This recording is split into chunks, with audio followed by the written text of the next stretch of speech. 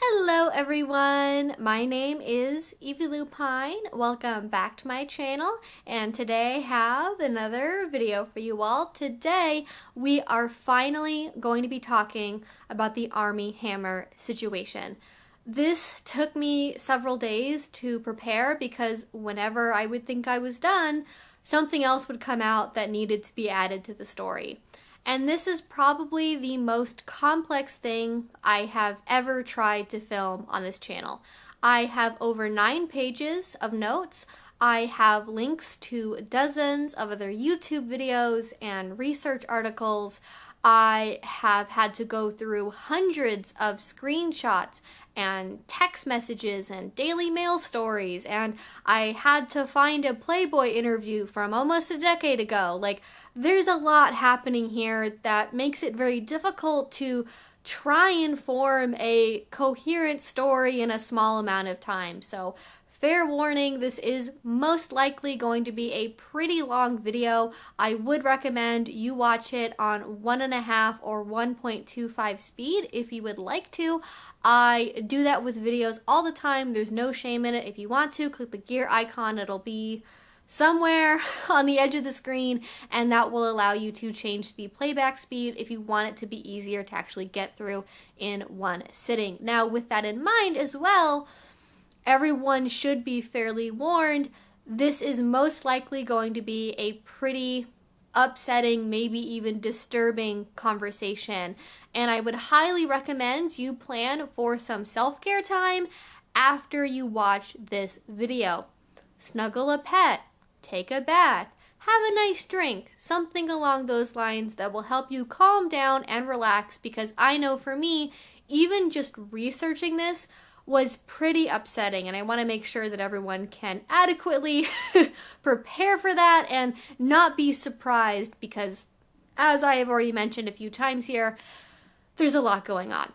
Now, I think the way that I want to handle covering this, the thing that I think will be the most helpful, is me talking about my perspective as a member of the BDSM community. If you don't know who I am, hi, hello, my name is Evie once again, and I have been making YouTube videos for about 5 years now. I have been an active member of the BDSM community for a little bit over 6 years, and I really think that one of the main things that has been missing from this conversation about the allegations that have come out is the perspective of somebody that is in the BDSM world. And what I have seen is there's just a lot of missteps and misunderstandings that happen when you're trying to look at this only through a vanilla perspective, and hope I can kind of point out where those things are, because I think what I want to do is describe what is normal for BDSM, what isn't normal in this situation, what were the red flags, talking about things like consent and abuse within the context of BDSM, because I think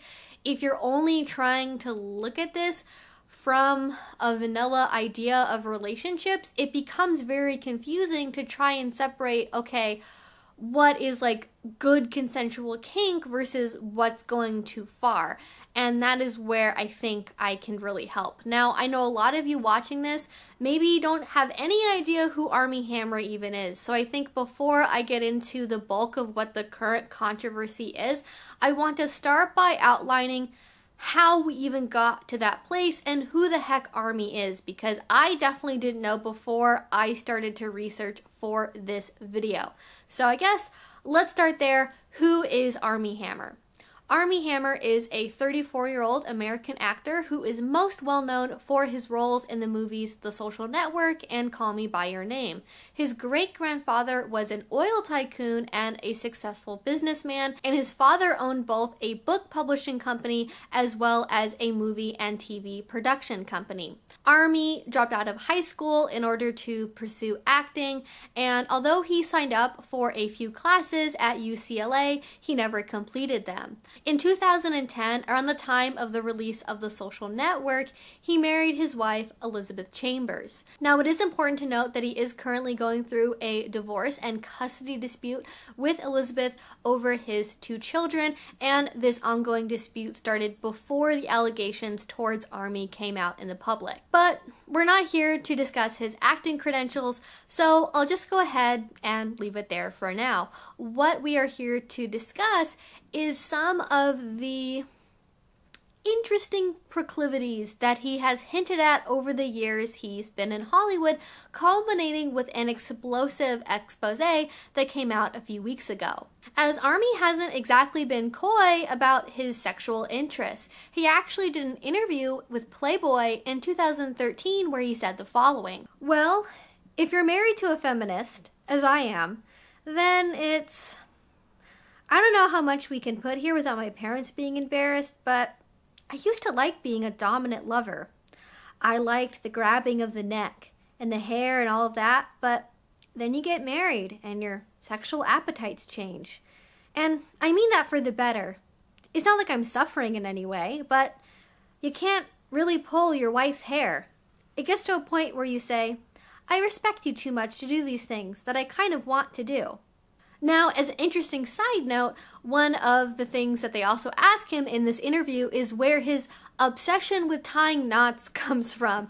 And at this time, some of the things he would later do on social media hadn't come out yet, but it is a very telling question. Now, Armie Hammer originally blamed this interview on being drunk and saying too much, something that happens a lot over the course of this story. Armie likes to drink and then maybe get a little bit too truthful, or at least that's how he frames it. But of course, this wouldn't be the only time that he alluded in public to his less than vanilla sexual interests, and it certainly seems to not have been something that he left behind when he married Elizabeth. In 2017, he actually had a minor scandal for liking a series of posts on his public media accounts related to shibari and latex, as well as other forms of BDSM. And what I find particularly interesting about this is that you can still see these likes. If you go to his Twitter account, assuming it hasn't been deactivated between when I'm filming this and when you guys see this video,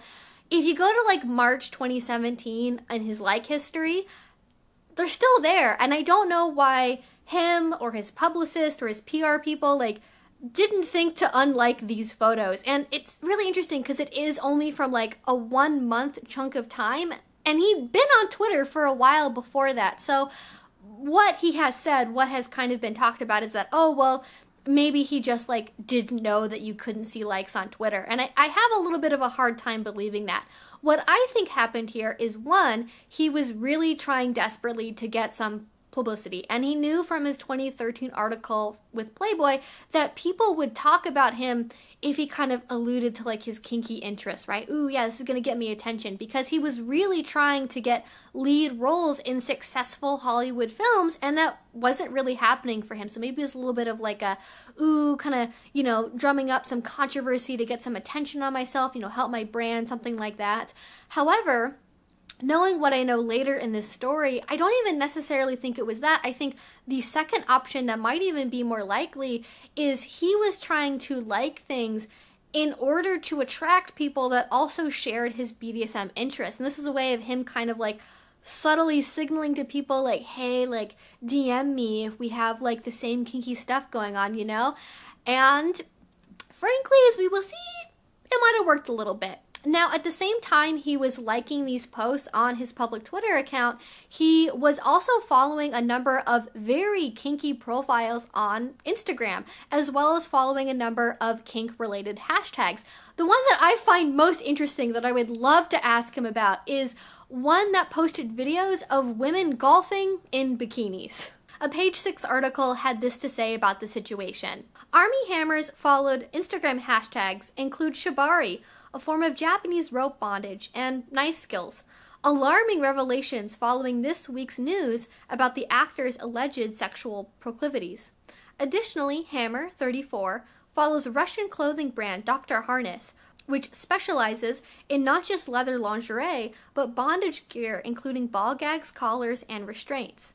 And Russian photographer Viktor Alenchuk, who goes by Fetish Deluxe on the platform and specializes in glammy, bondage-inspired shoots.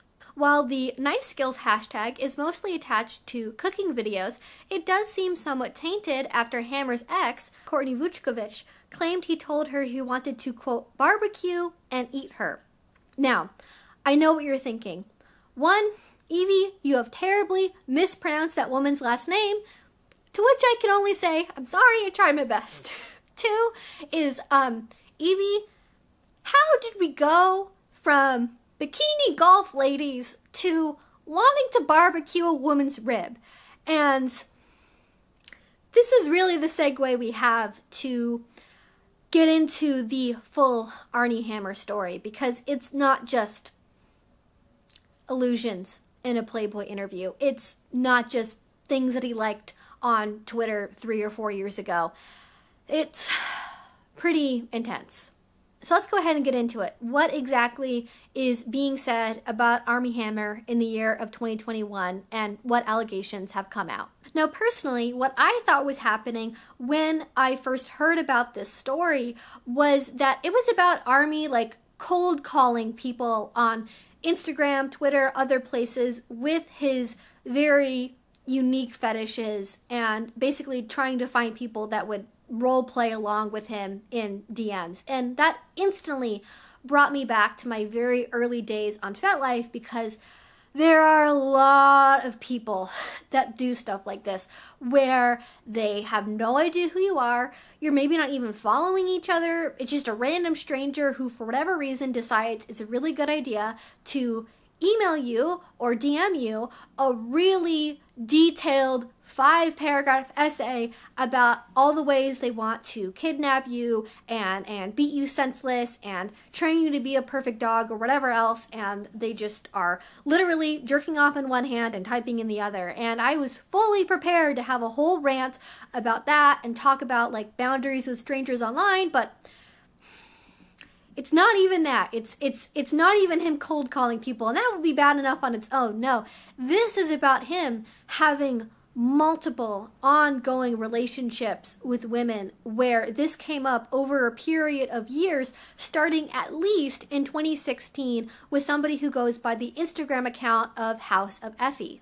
And to put it just really quickly, there are at least 4 to 5 other women that have very similar stories to her, which we will talk about, that have had similar experiences with him over the years. She actually originally started following him, and they messaged back and forth on Instagram because she was a fan, and then from there they started a relationship. And since that time in 2016, she has literally hundreds of text messages and DMs and conversations and situations that she has been through with Armie Hammer that are, of course, all alleged, but that do paint a very particular picture of who this man is. And I think the way that I want to break this down is I want to talk about Armie's like fetish interests and his BDSM interests, and how he expresses those, and then talk about like the red flags, the consent issues, and the problems separately, because what I really think has happened here is people have so sensationalized all of the kinky aspects of this, they're forgetting about that second component that's the real issue. So first, what I want to do is talk about Armie's interests. Are they normal in BDSM? Are they not normal? Is how he approaches them, the problems, so on and so forth, and then get into what I think is actually the bigger issue here. So I'm going to break this down by like general category of interest and kind of work our way up the intensity spectrum. So if at any time you need to pause this or skip over something, totally okay, totally makes sense. Most things in here are not going to be for everyone. And the first thing I want to tackle is his use of CNC and rape fantasies as allegedly part of his relationships and part of his play. Now, I did already talk about this extensively in the video that I did about Belle Delphine, so I won't get too much into the nitty-gritty of the definitions here, but suffice to say, the crime of rape is separate from the fantasy of something about the act. I actually prefer the term ravishment fantasy because I think it more accurately represents what these things are about: the temporary loss of power, the being overwhelmed by a stronger force, somebody desiring you so much that they would be willing to commit a crime to have you, as opposed to trying to directly replicate the actual horrific crime that I think most of us, most normal people, would never ever want to have happen. He says multiple times in text messages that he is, quote, thinking about me raping you, or similar things along those lines. And he acknowledges in later text messages that they had, quote, mutually organized C&C experiences.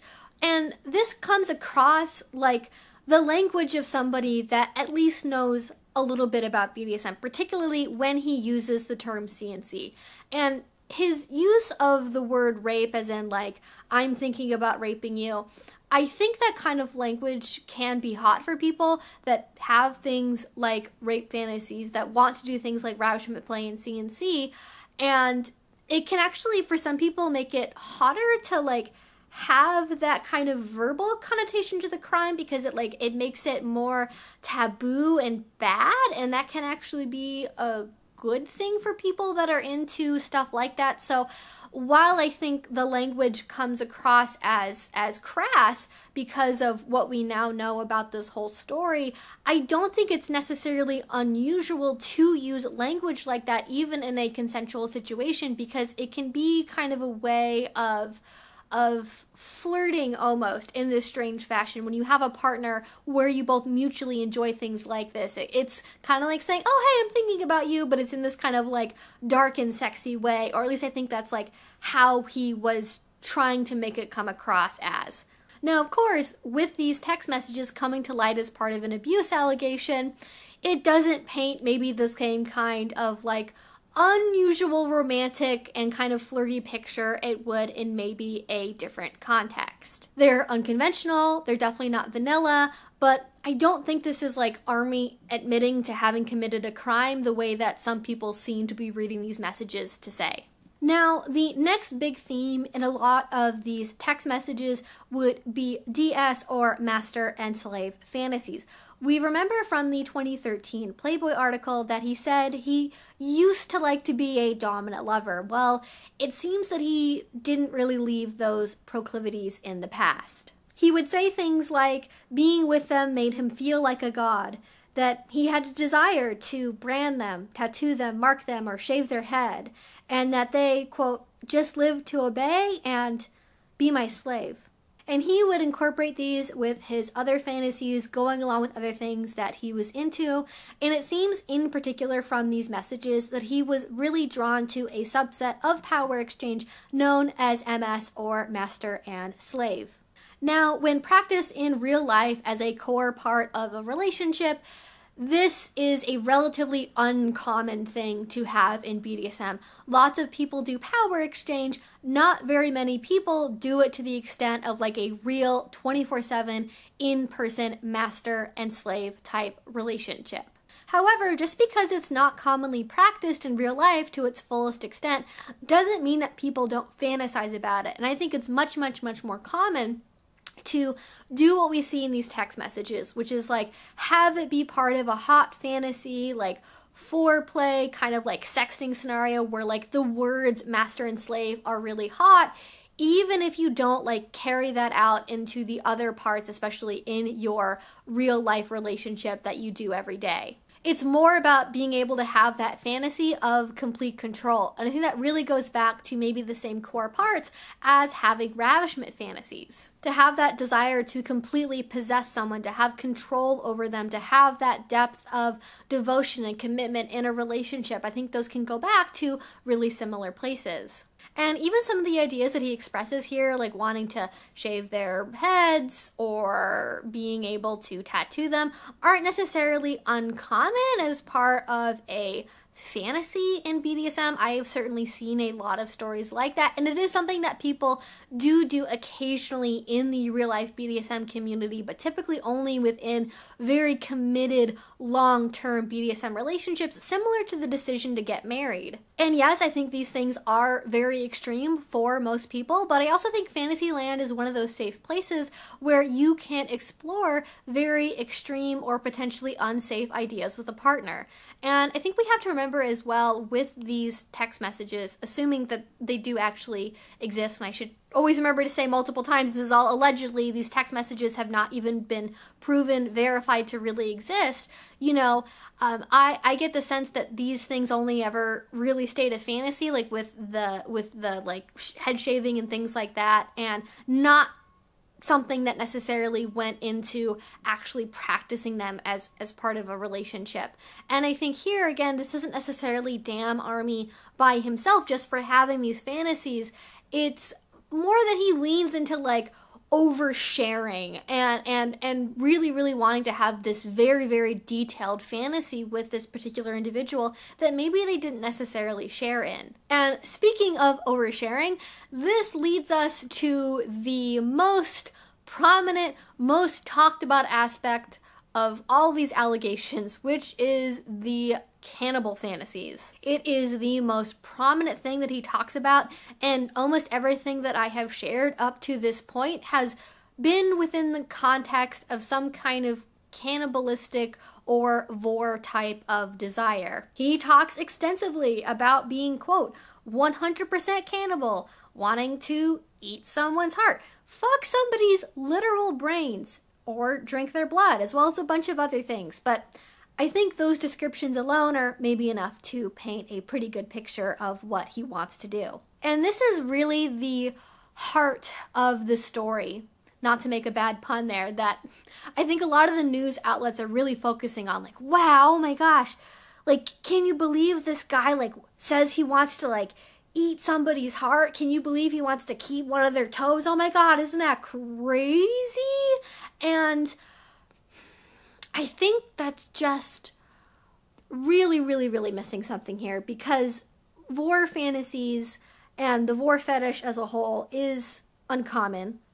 It is something that is like mostly shared online and stays a fantasy. Of course, our associations with cannibalism as like a public tend to be with really prolific serial killers. And so it's hard to imagine that anybody would like share these fantasies without ever intending to act on them. But for the vast majority of people that have fantasies like this, it's never something they really want to do in real life. The extent of it is engaging in fantasy role play with a partner. And I think we should be careful to not lose sight of that when it comes to talking about this fetish as a whole versus Armie's actions. And this is my very, very, very hot take here.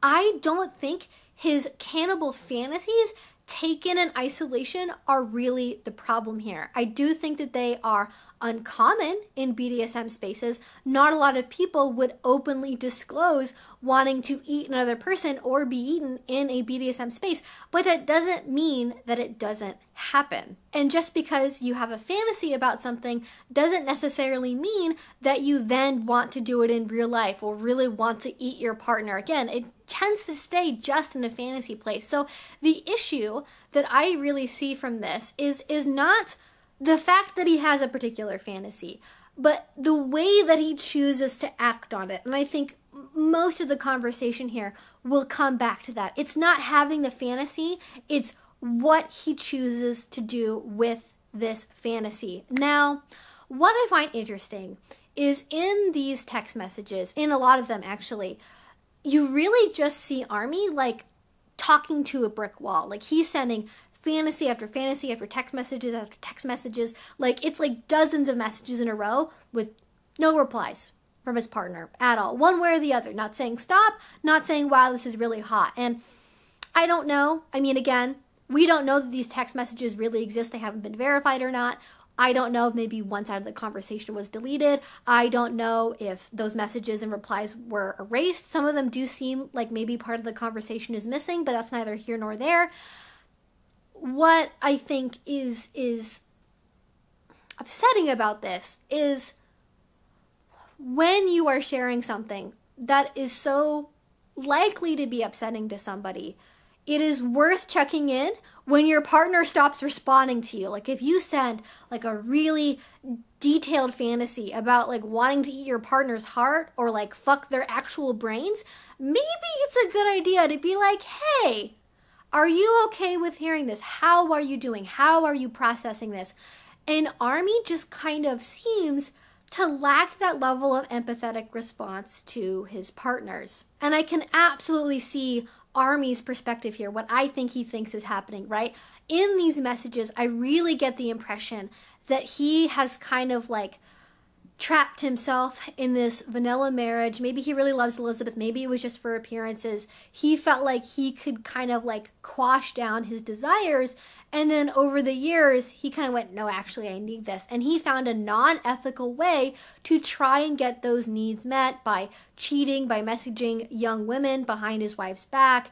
And then when he would talk to them, he would think that he would find people that were open to his interests, right? He's like, oh my gosh, I finally found somebody who understands my kink. I can finally share all these things, right? And then just word vomit constantly about all of his fantasies, kind of regardless of how those people really responded. Like a little bit of a, haha, okay, like is not necessarily an invitation to say more. I think sometimes, especially when something is so shocking, we don't necessarily know how to respond in the moment. Like you're like, I don't know what to do with that information. Like, what do you want me to do? What do you want me to say to that? You know? And so I think he seems to have genuinely believed that he found somebody that he could be totally vulnerable with in how dark and deep these fantasies were without ever really considering the person at the other end of the equation. And that's the nicest thing I can say about how he handles the situation, because it gets way worse from here. Though we have overshadowed everything because, oh my god, cannibal fantasies, I think the real issue with Armie is his consent practices, is his abuse of these women. And now I'm going to get into a breakdown of where I think those things are based on these text messages, based on these conversations. So again, this is going to be intense, this is going to be upsetting. Prepare yourselves. The first thing that I see happen that's really prominent, that stuck out to me right away, is Armie's lack of using safe words. Now, you don't have to use safe words in BDSM, but it is a really good idea. The people I know that don't use safe words are experienced BDSM players, both of them, and they have 5, 10, 15 years of playing with each other, of really, really knowing each other on a very deep level, and they can safely play without safe words under those circumstances. However, the way that Armie seems to approach not having safe words is in the fuckboy BDSM online dom kind of way, where like real submissives don't use safe words. Like he jokes after having a conversation with somebody about a scene that they did that like, oh haha, like we didn't have a safe word. That seems like it could have been a bad idea. Like, yeah, it was kind of a bad idea, Armie. That's definitely going to come back to bite you in the ass. And it comes up again in other messages where like the lack of safe word was clearly a problem. And I think based on the pattern of like women he tends to try and have these relationships with, women who are fairly young, women who are at the oldest, maybe their early 20s, that don't tend to have a lot of relationship experience, don't tend to have a lot of BDSM experience. He says that, you know, oh, like safe words ruin the moment, and they go, oh, okay, I guess we don't have safe words. And when you are also that young and maybe insecure, maybe you don't even really know what you want yet, the more you remove communication tools, the easier it is to make mistakes, the easier it is to violate somebody's consent. And the person even says that they wanted it to stop for most of the time in those text messages. That is exactly when you should have a safe word. You know, pushing boundaries in a pre-planned way is one thing. Having it happen when you have no control over the situation and no real way to stop it, when somebody is like 6'5" and 2 to 3 times your body weight, like that's gonna not be a great consent situation, even under the best of circumstances. And so the not having safe words by itself and being dismissive of them is just a giant red flag, and definitely something that is a big problem for me.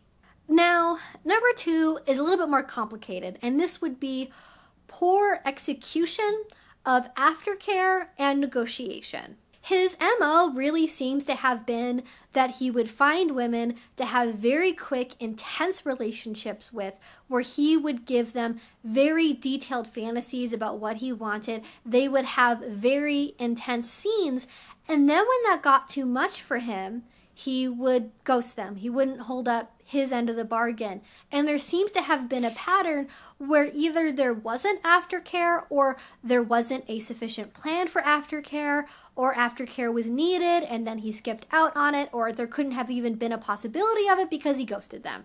You know, and like safe words, aftercare is not necessarily something you have to have. For myself, there are some scenes where I don't need aftercare afterwards, and I've had years of experience to tell me that about myself.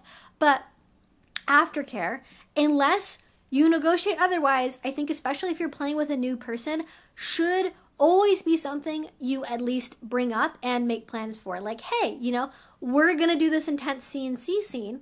What should we do for aftercare afterwards? How should I help you?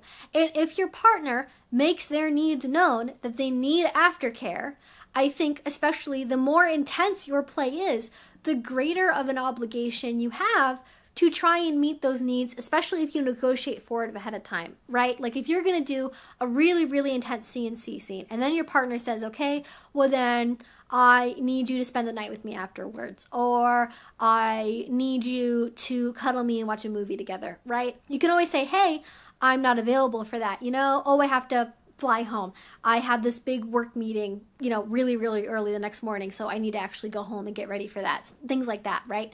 You can say that you're not able to meet those expectations, but then you have to, one, communicate you can't meet those expectations, and then you have to be willing to take the consequences if you then decide to engage in play anyways, right? You have to be able to go, okay, well, you know, I'm not going to be available for aftercare. Are we still okay doing this scene anyways? Yes or no. Personally, I would always err on the side of like, hey, you know, you're not going to get your aftercare needs met.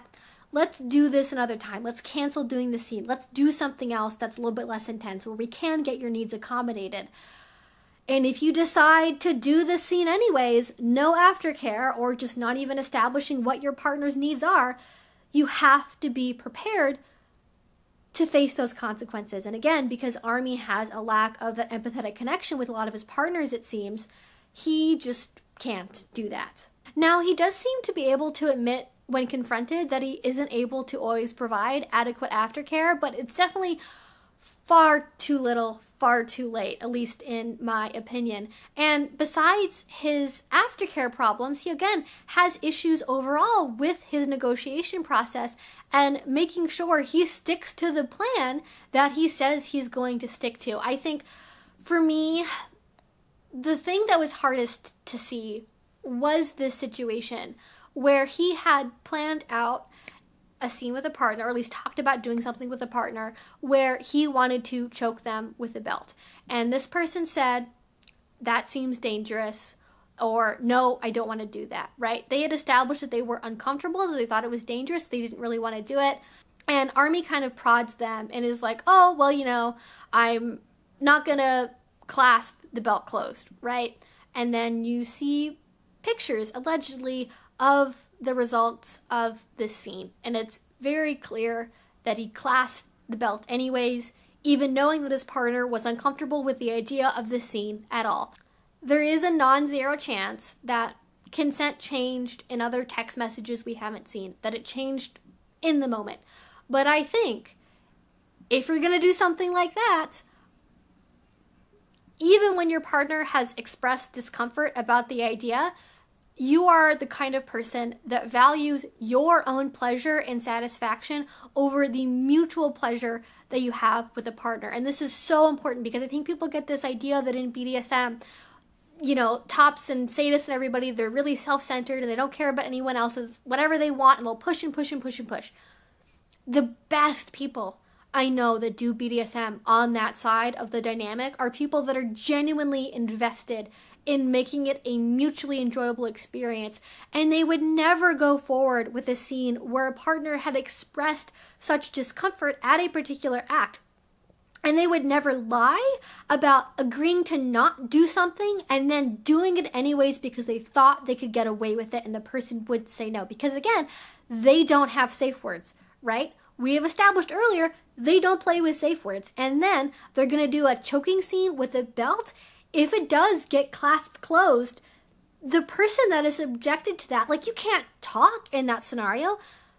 There's no way for you to be able to successfully revoke consent and remind your partner you don't want to do that in that situation, which is just horrifying. And this is why those communication tools are so important. And I mean, it's likely over the course of your time in BDSM that you will make mistakes with partners, right? They will tell you in advance, like weeks before, that they're not into something, and then it accidentally happens during a scene, right? Or you forget, or you don't understand how important it is. Like those kind of little oopsies can happen, but this occurs within the context of so many things like this happening that it's hard to believe that Arnie genuinely cares about the women that he's doing these scenes with enough to really stop when it gets in the way of his pleasure. Because we have no instances, no evidence of a time where he did stop when something made someone uncomfortable, when he did choose to do the right thing. And that, in and of itself, is disturbing. And then to really just put the icing on the cake of that whole situation, not only did this person have something happen that they expressed discomfort over and that they didn't want to have happen, they also still didn't get the aftercare that they needed. And while I was writing this, another story came out from another partner named Paige that I think really just demonstrates this is truly a pattern of behavior across multiple partnerships. Because according to her, within the first night that they were together, he insisted that he would be called either daddy or sir. And later on, he had an out of control scene with her where he allegedly carved his first initial into her abdomen, like kind of between her pubic bone and her abdomen. There's a very small A. There's a photo of it from the article that I read. It just really seems like he is the kind of person that can't control himself when his own pleasure is involved. When he finally gets to do the thing that he really wants to do, right? Oh my God, I get to do BDSM with this person. His own ability to rein himself in when he hasn't negotiated for something goes completely out the window. And with his relationship with Paige, it was at most 2 months long, right? And so even if he did it the night before that they broke up, like, he was at the point where he wanted to carve an initial in her. And these things, when you do play like that, it will scar. It will leave a scar. And that initial will be on her for forever. And we have no evidence that they negotiated for this. They talked about it ahead of time. And I imagine, based on the way that she frames the event, if we do take her account as truthful, which I would, that he didn't talk about it ahead of time. He just drew a knife. And so we're left with this picture of like an out of control sex scene where he suddenly like pulls a knife out and then carves his initial on her pubic area. And just not something you really see from an ethical and thoughtful member of the BDSM community. That's what I would say.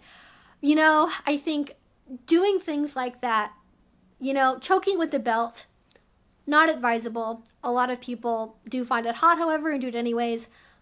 Not really my preferred technique for breath control, but people do it. That part isn't unusual. Even carving your initial in somebody, carving on somebody's back. I've done blood play. I have many scars over a lot of different parts of my body from things that I've done with partners, but they were things that we really carefully talked about ahead of time, where we talked about the risks of what would happen. We talked about when we were going to do this, the where, everything. You know, everything was completely negotiated, completely under everyone's control in that scene. And Armie just doesn't do that. And the scariest thing in the world is a dom with no safe words that can't control themselves. Because at some point they stop being a dom and they're just an abuser. And really my final thought on this section I want to point out here is that, like, he is not invested in teaching his partners about the risks of the things that they're doing at all, right? Whether that be choking or cutting or anything like that, right? Like, he's playing with people that don't otherwise have experience with BDSM, allegedly. You know, he's playing with people that are very, very young, and he doesn't think to inform them about what they're going to be doing or what it would mean to them, or that it might scar, or that it might leave bruises on their neck for weeks, for months afterwards. And again, it demonstrates that lack of empathy that he has towards his partners, because he values his own pleasure so much that he wouldn't want to say or do anything really that would prevent him from having access to that. Now, the next point here is really getting away from BDSM and talking about these relationships as a whole, because one of the big things that Armie does is he misrepresents the nature of the relationship that he's having with these women, right? Okay, first of all of this is based on him cheating on his wife and having, you know, a half dozen other women he's sleeping with around the world behind her back, you know? And not only is he doing that to his wife, he's also doing that to the other women, you know? He says things like, "You're the only slave I can ever imagine," right? Where he has like 6 other slaves at the same time, you know? He's very possessive over them. They're not allowed to date other people while he's dating them, even if he goes days, weeks, months, maybe even years between seeing them, right? We don't know. And they're not allowed to date anyone else because he wants to possess them and control them, even though he doesn't offer that same sort of courtesy to them, right, of that exclusivity. And he has this pattern of saying things and talking about these women in a way where it's trying to make them feel special. It's trying to make them feel like they're the one and only, right? They're the most special thing in his life. You know, nobody else, even if he is seeing other people, can compare to that. And what that does is, one, it creates division, so these women can't coordinate with each other. And I don't use this term lightly, but it does come across like grooming behavior.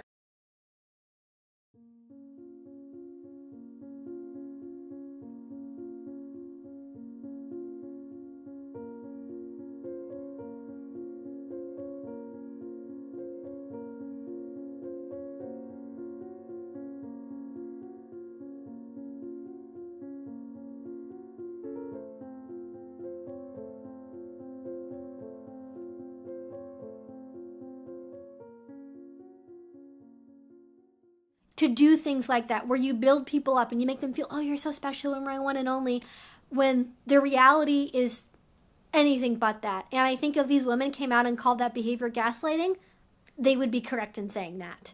And I think if you want to be ethically non-monogamous, be ethically non-monogamous. This is not that.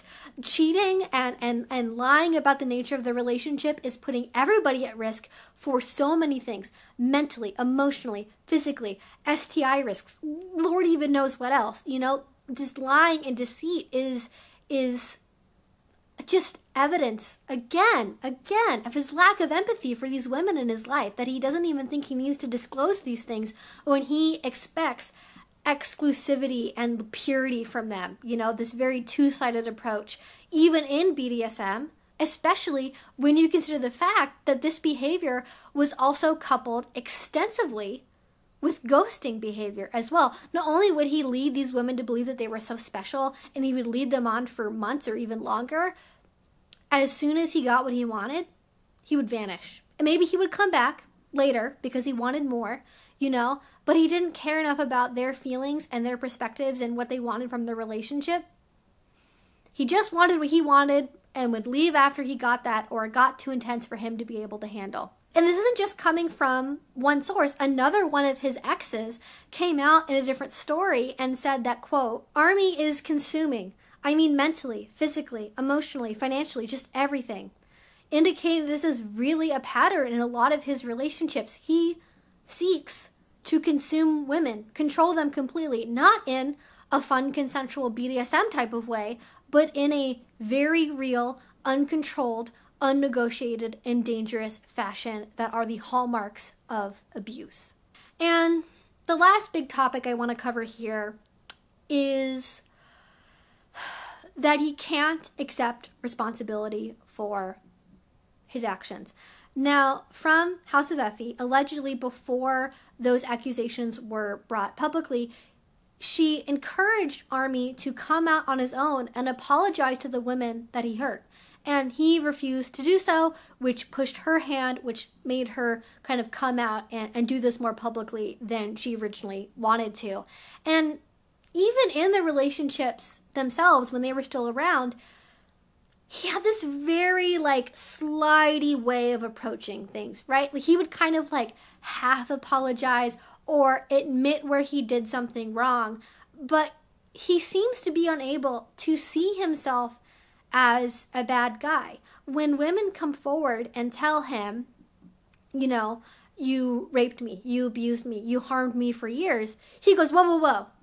Technically speaking, I'm not a rapist. And he goes into this whole diatribe about why he's not a rapist, right? And it's like, whoa, like, the time to defend yourself is not right now. Like,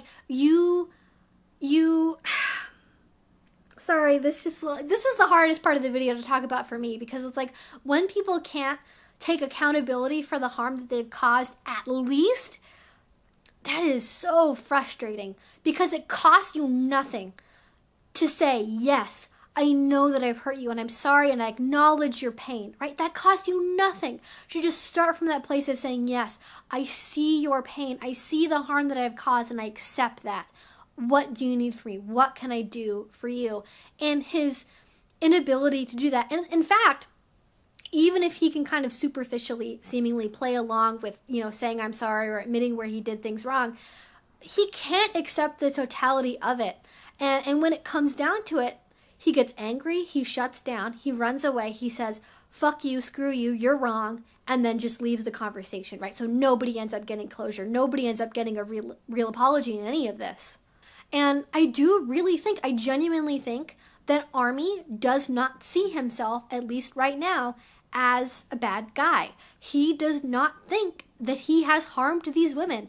He does not think that he has abused them. He does not think that he has raped them.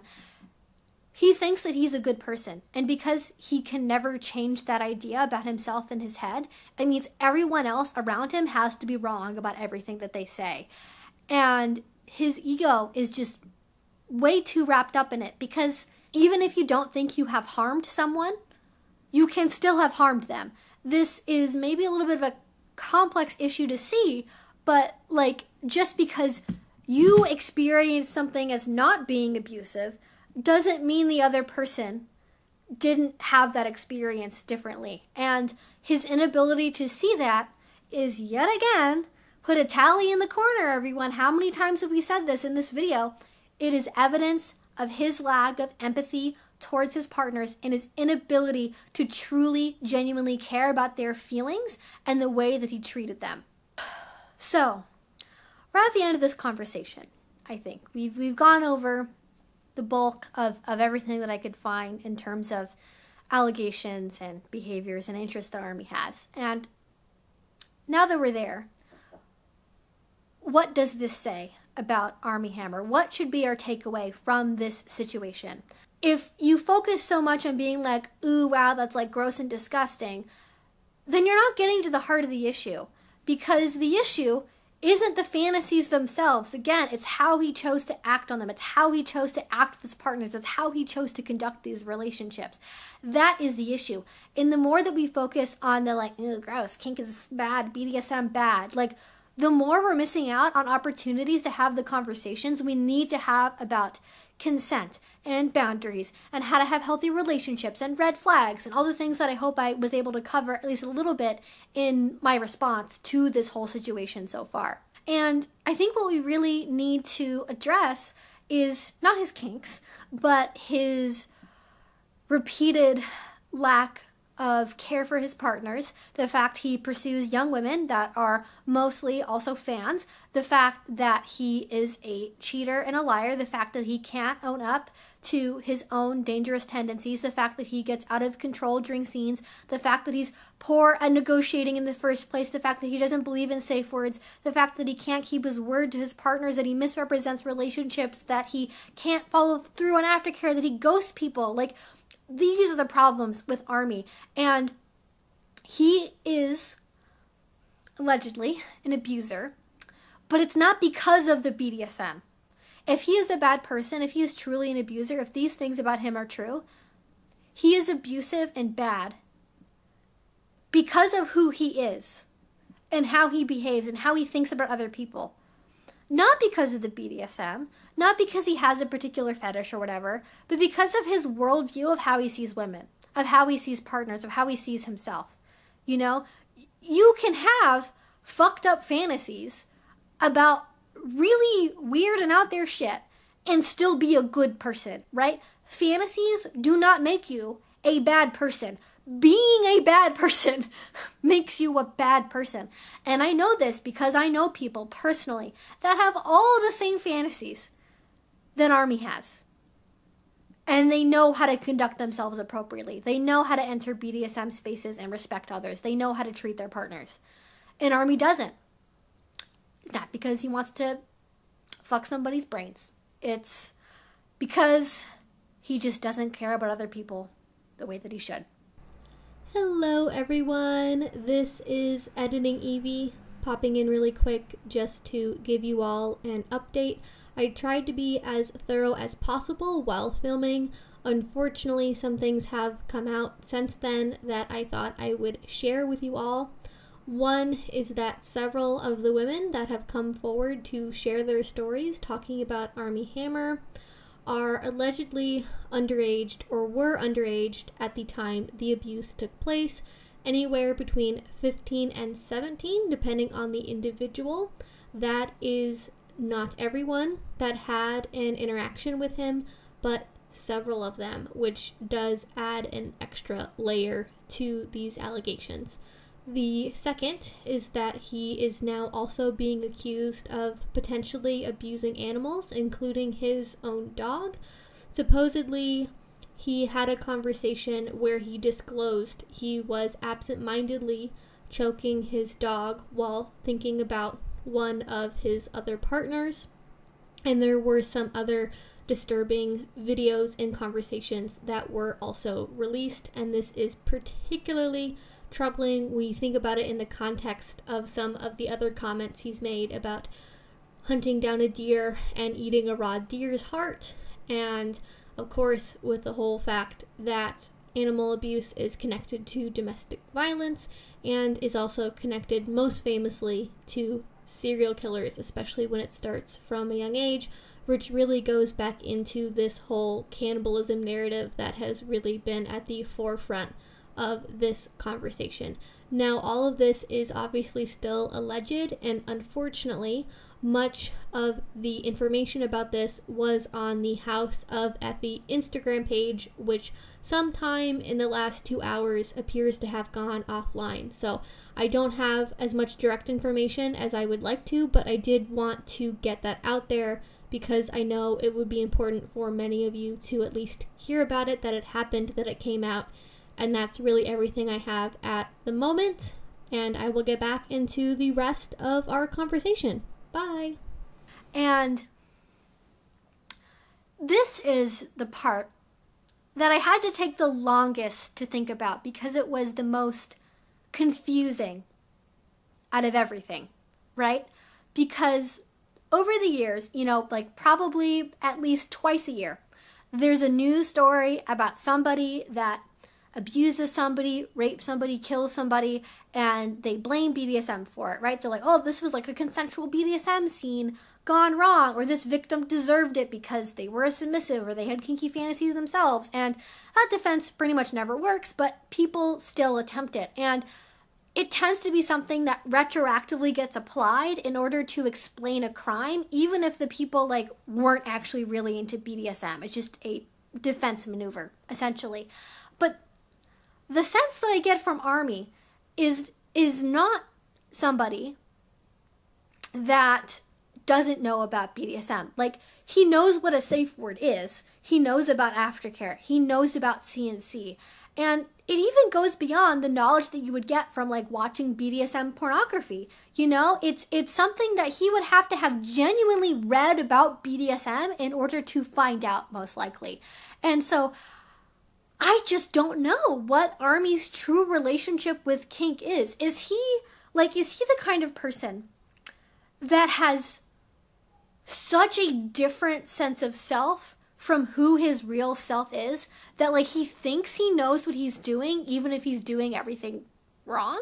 Like, does he think he's doing the right things and like kind of going through the correct motions and just doesn't understand like where he's making mistakes? And like, how are you the kind of person that knows enough about BDSM, is interested enough in it to like follow famous rope bondage photographers and follow tutorials for how to tie somebody up and know what CNC is and know about aftercare, and not have internalized like what the healthy good practices are? Is like he just looked at the parts that he found hot that he wanted to like keep in his brain, and then like the rest of it was just like boop, gone, bye, see you later.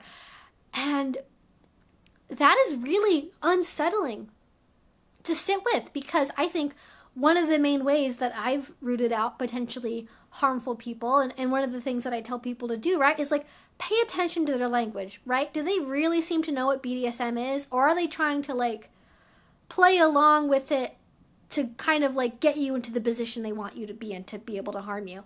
And I think Armie really thinks that he knows what BDSM is about. I think he really thinks that he's doing kink correctly, and is just, for some reason, totally, consciously, willfully oblivious to the harm that he causes others because of his actions, and he just thinks that he's doing the right thing. And that's like honestly, I would almost rather him be like a meditative, like very thoughtful, purposeful psychopath that did all this in a calculated way, because it would make more sense than the banality of evil. It would make more sense if it was like, wow, he really like methodically planned out how he was going to get all these women to do all these things, and he read all this stuff so he could, you know, manipulate these people. I don't get the sense that he's intelligent enough to do that. I get the sense that he is just fumbling around in his life and hurting people that he comes across because he literally can't control himself or stop himself from doing anything better. And I hope that what has come out, I hope that Armie faces justice for what he's done, if there's some way of doing that. I don't know if anything that has come out so far, if it is true, if it's prosecutable or not, but that he gets help, that he learns better, that he stops hurting people like this. Because it's the only thing that I can really hang on to that I have hope for, you know, really. And I hope the women involved here get healing from this situation, that are able to move past it, because I can't even imagine, like, especially when you're so young and this is in your formative years of like learning about adult relationships, like how much that would negatively impact you to go through something like this, especially with somebody famous. You know, we haven't even talked about how like the fame aspect of this comes into it, because like being somebody's fan, them being rich and famous, oh man, that makes the risk of coercion so much worse. So much worse. But I think at some point I have to stop talking, or this video is going to be literally 2 hours long. So I'm going to go ahead. I'm going to leave it there.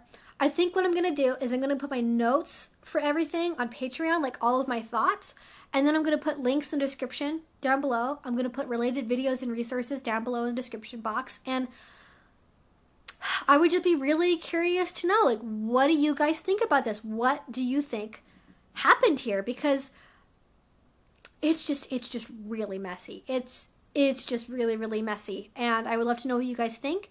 Anything else you want to share, anything you want to ask me about, please go ahead and put it down in the comment section below. Thank you all so much for watching this. I promise I will have a very lighthearted, fun, nice video prepared for you guys for after this one, because, oh man, this was such a conversation. So hey, if you want to see that, if you haven't already, please do subscribe. I make videos twice a week about all sorts of kink and BDSM related topics. If you really enjoyed this, if you want to support what I do, as well as have access to a bunch of exclusive perks and rewards, please check out my Patreon. That is what literally makes this possible. Every dollar bill really does help. So if you want access to other things like photo shoots, a Discord server, instructional videos, a bunch of other cool things like that, go ahead and check it out. Link will be down below. And as always, if you guys do support me over there already, thank you so much. It means the absolute world to me. And until I talk to you guys again, have a great rest of your day and a great rest of your week. Bye-bye. A lot of shit was said that also most people don't relate to. It's kink, it's niche, it's fetish, right? So that's bad. And as if that wasn't bad enough, think about this. You're having sex with someone and you say something to them in the heat of a moment when you're having sex. If someone else comes up to you and says, oh my God, I heard you said this to that person, like you said, out of the context, out of the heat of the moment, out of that safe place where it fucking sounds perfect to say, it's a little cringy.